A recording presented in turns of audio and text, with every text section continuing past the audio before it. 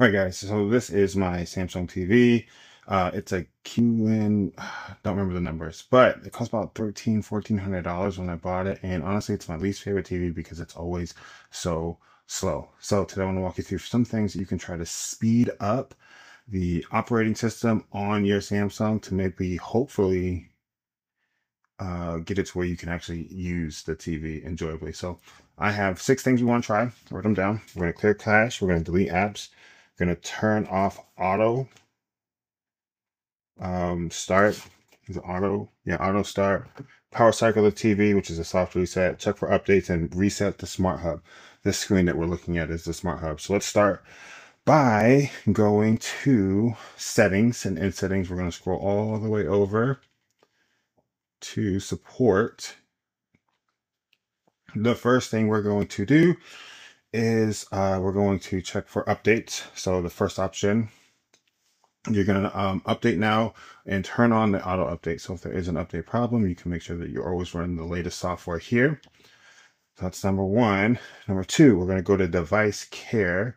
And this is where we can manage the app cache as well as delete apps on our TV. Okay, so it says it's running good. It's not. We're going to go down to manage storage here. And you can see at the very top, I've used just about all the storage I have on this TV. So probably it's going to cause some issues here. I don't even know what half these apps are, but they're here. Now first, we're going to clear the cache on the app, okay? So select your app, go down to view details and open this up. And this does not have any cache data right now, but if it did, we could see how much data, and we would simply select clear cache. And what the cache is, think of it like a backpack, and you're stuffing in and you're stuffing in. And when you're full and you keep stuffing in, it's going to have some issues. That's what we're doing here. We're taking everything out of the backpack to hopefully make it run smoother. And then we're also going to clear the data here by simply selecting clear data. And we're going to do this for as many apps as we need to across here. Now we're also going to delete some apps. So I'm just going to go ahead and start selecting them.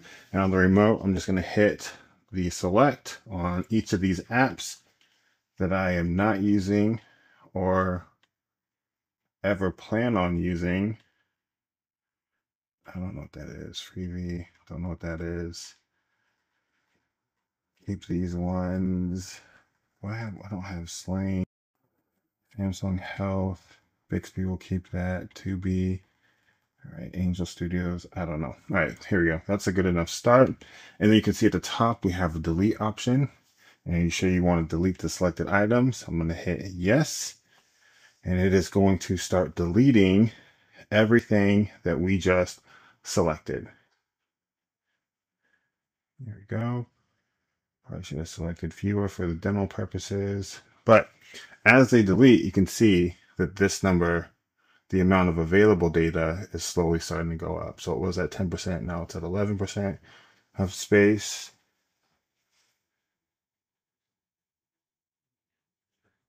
Delete, delete. Okay, so it wasn't a lot that it went up, but it did go up some. I bet you some of these apps have crazy caches right now. We use YouTube the most on this TV. So actually, let's take a look at the cache here. Oh, we got a lot of data. So I'm just going to clear the data. Oh, I can't clear the data. Oh, because it's the YouTube app and it's built in. Is it on? It's not on here. Some of these apps are contracted with Samsung and they're actually built in, hard coded into the software. So can't do a lot with that, unfortunately. Okay, next we're going to turn off the auto start. Now, to do this, we're going to go into our settings again. We're going to go all the way over to all settings. And in all settings, we're going to go down to general and privacy. And then here we will look for start screen option. And now you can see exactly what's going to pull up when you turn your TV on. Okay. For instance, this is the smart home app. This will automatically display smart home when the TV is turned on. So you're going to choose which ones you want to keep on and which ones you want to turn off. And hopefully this is going to help us get some of our speed back. So I'm going to just deselect that one. We'll deselect that one and I'll keep that on. So we already checked for updates. Power cycling the TV is very easy. If you have the remote with the TV on, press and hold the power button. Don't let it go. Just keep holding until the logo pops back up on the screen. There we go. So that is a soft reset or a power cycle, whatever you want to call it. Now, some models with these TVs, you can actually press and hold the power button until the same thing happens, or you can just simply unplug it for a minute, right? And then, press the buttons on the remote control while everything's unplugged to kind of build up that electrical buildup, and it should help. So that is that. Delete apps. And then the last one that we'll do is resetting the Smart Hub. We actually need to go back to settings and then to the support. There we go. Open up support. And inside of support, once it opens, see what I'm talking about? It's still not very fast for me. Gosh. All right, we're going to go back to device care. We'll open this section up. There we go. It's going to check the device again. Okay, and then we'll go down to self-diagnosis. We'll select this. Oops, and here should be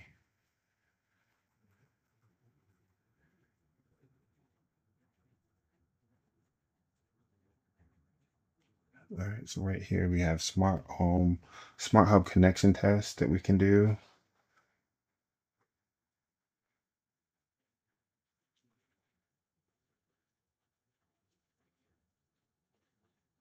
So we'll run through this whole thing. While the question is in progress, it's just testing everything.